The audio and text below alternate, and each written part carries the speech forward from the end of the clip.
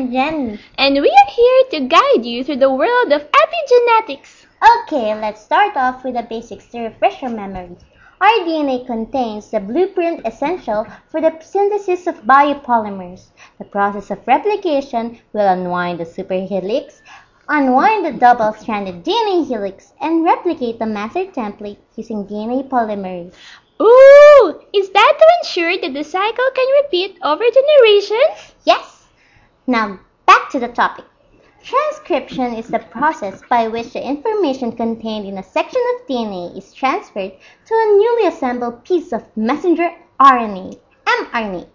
It is facilitated by RNA polymerase and transcription factors. Eventually, this mature mRNA finds its way to a ribosome, where it is translated into proteins and will manifest in the organism as its phenotype.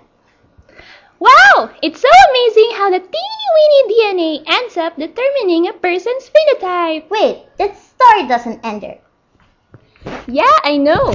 There's this thing they call epigenetics. The term epigenetics refers to changes in phenotype or gene expression caused by mechanisms other than changes in the underlying DNA sequence. Hence the name epi, which is Greek for over and above, genetics. These changes may remain through cell divisions for the remainder of the cell's life and may also last for multiple generations. However, there is no change in the underlying DNA sequence of the organism. Instead, non-genetic factors cause the organism's genes to behave or express themselves differently. In modern scientific discourse, epigenetics refers to heritable traits that do not involve changes in the underlying DNA sequence. Parallel to genetics, terms like epigenome and epigenetic code are used. I have an idea. For us to further appreciate epigenetics, let's take the example of identical twins. Monozygotic twins who virtually have the same genes could wind up being so different.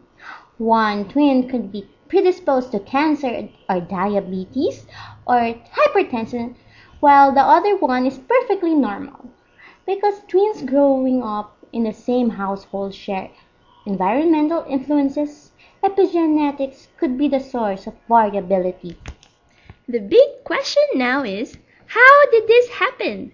Several theories are proposed. However, we will only concentrate on two main mechanisms: histone modification and DNA methylation. Histones. Histones are proteins that package and order the DNA into structural units called nucleosomes. They play a huge role in gene regulation. You're right! Sometimes, histones could undergo post-translational modifications, which could change the shape of the histone sphere. DNA is not completely ruined during replication. It is also possible that the modified histones can be carried into each copy of DNA. By altering the shape of the histones around it, these modified histones would ensure that the differentiated cell would stay differentiated and not convert back into being a stem cell. Ooh, so that's a story of histone modification. Now, how about we discuss the more popular mechanism of epigenetics? DNA methylation.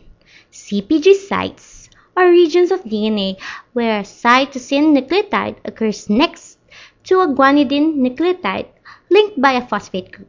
Thus, it is a shorthand for cytosine phosphate guanidine.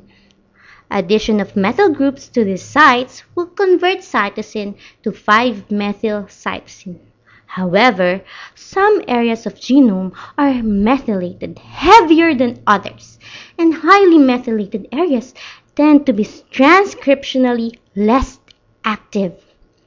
Through a mechanism not fully understood, methylation of cytosines can also persist from the germline of one of the parents into the zygote, marking the chromosome as being inherited from this parent.